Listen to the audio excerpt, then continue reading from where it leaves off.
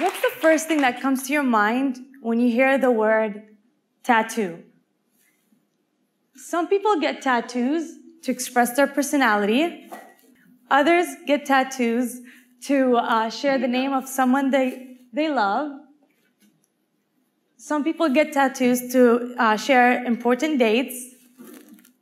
And others do it just to be creative. Now, what would you think if I told you I've tattooed half of my face? When I was 2 years old, my brother and I were playing in the kitchen.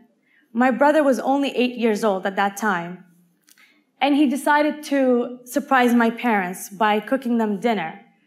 So he took a frozen chunk of meat and he placed it in a pan filled with boiling oil. So the pan caught on fire. He was trying to take the pan over to the sink. He tripped, and the oil ended up spilling down my face, resulting in third-degree burns and my eye melting shut.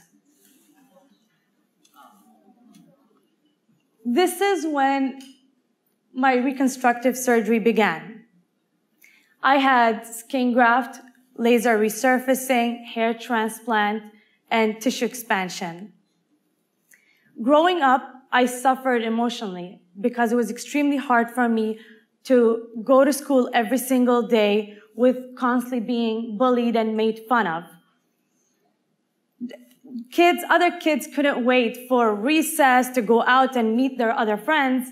For me, I would just find a classroom and hide out in that classroom and watch the time. Just wait for recess to be over.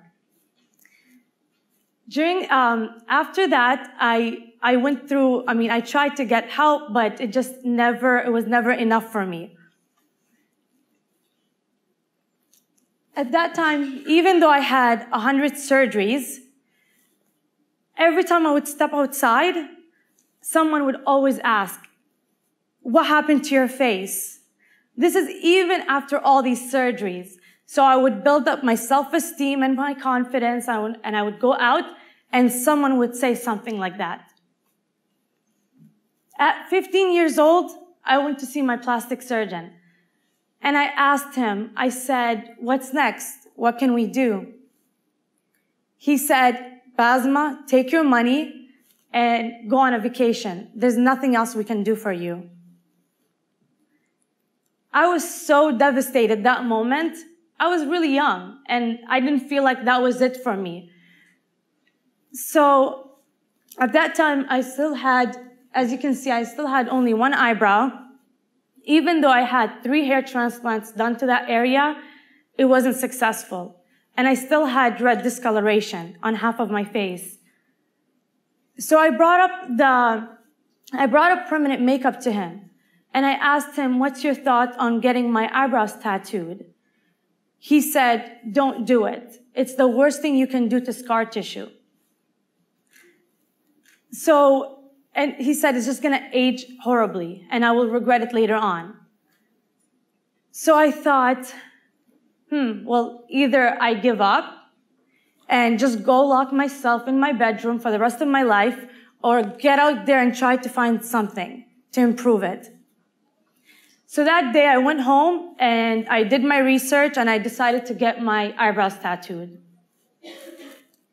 And this was the result after 1 hour. I was so amazed by it.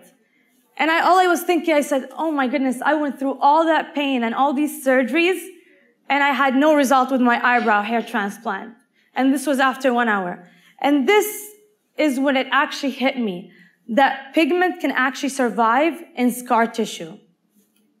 And not only that, I thought, well, instead of using black and brown pigments, why not use pigments that match the rest of your skin and actually implant it into the scar tissue? So I spent a year, I looked into the technique to understand it and know exactly what needs to be done to actually implant the pigment. And that's when I started working on my own face. After that, during that time, that's when I realized actually it was nothing like getting a regular tattoo. There was so much more to it that once you actually implant the pigment in scar tissue, you have to see exactly how it turns out, how the scar tissue will actually accept the pigment, and how deep I needed to go into the skin. Once I did that, this was the result after 1 year. Once I perfected my own procedure, I started using the same technique on all types of birthmarks, other burns, all types of surgical scars, vitiligo, and any type of skin discoloration. Here I have, this is one of my clients, Annette White. When I first saw Annette, she came to me, she was extremely depressed, she had given up. She told me that her memory of school was, and this is it, she still remembers it like it happened yesterday. She said one time she went to school and the kids, all the other kids, they nailed her to the ground and they used that pencil with the eraser on the back and they tried to erase the birthmark off her face. And she said, you know what the worst part was? The pencil didn't even have an eraser. All they were doing, they were just scratching her face with the metal part, which caused more damage to her birthmark. Once we did her birthmark, Annette became a completely brand new person. She was so much happier, and she lost 75 pounds now. And you can actually see the excitement in her, and in her voice, you feel it. Here I have, this is Ashlyn. Ashlyn suffers from alopecia, which is a hair loss skin condition. She told me that every single morning for the last 5 years, she would wake up 1 hour, takes her 1 hour to draw on her eyebrows and worry about it throughout the entire day, worry about, well, do I still have my eyebrows on there? You know, she's so scared to even touch her face. And she was constantly being bullied at school and made fun of and called every single name.